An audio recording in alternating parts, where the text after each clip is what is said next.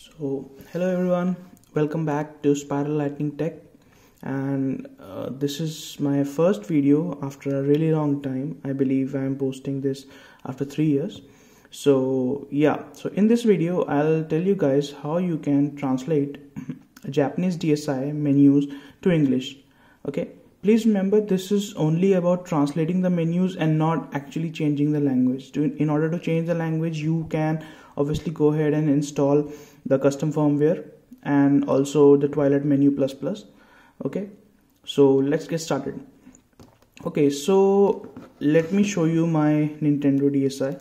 This is a Japanese Super Mario Bros 25th anniversary edition Nintendo DSi, which I got from Amazon Japan.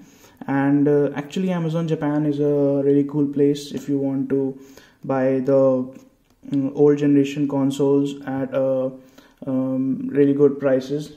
So I got this used console for a price of around 5,000 rupees, and this was after all the custom charges and shipping and all the refunds, etc. Okay, so let me show you guys how you can actually translate the menus. Okay, so let's say we get an Japanese DSi and we want to change some settings. Okay, but once you open the DSi, as you can see, all the text which is written here, it's in Japanese, so you can't possibly read it obviously. And you want to know, like suppose you get a DSi and you want to update the firmware version. Okay, let me just lower the volume a bit. And you want to update the firmware version, but you don't know how to proceed because all the menu, as you can see in the settings, you don't know what these settings mean, right?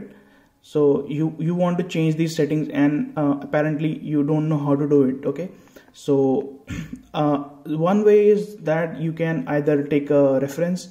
For example, you can take an English DSi and you can look at the menus and you can compare both of them to know which option corresponds to which.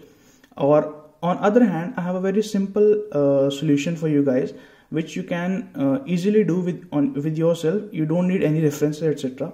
So for that we would be needing a smartphone obviously, and in the smartphone I'm currently using Android. Obviously there might be some alternative to in iOS as well.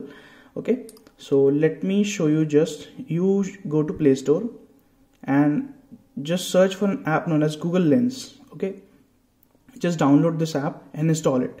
Okay, so I have already installed this app, so let me just open this app and show you guys. So what Google Lens essentially does is that it can help you with a variety of things. For example, you can just search any item on the web just by taking a picture of it. Okay, but we are not going to take a picture here. We want to actually get our menus translated. Okay, so let me just show you guys. So what you can do is you have to click on this button right here.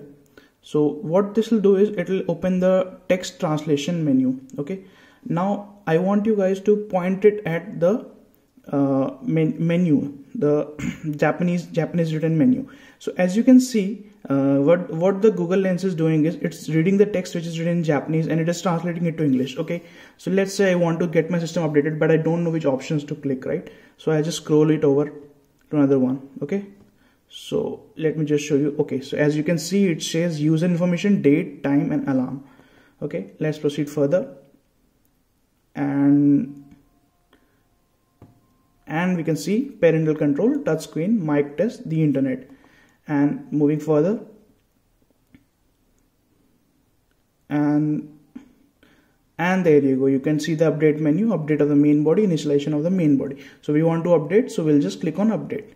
Okay, now it says something. Okay, so to update the main unit, turn on wireless communication. So as you can see guys, so it gets pretty easy to get the settings changed if you are proceeding, if you are following this method.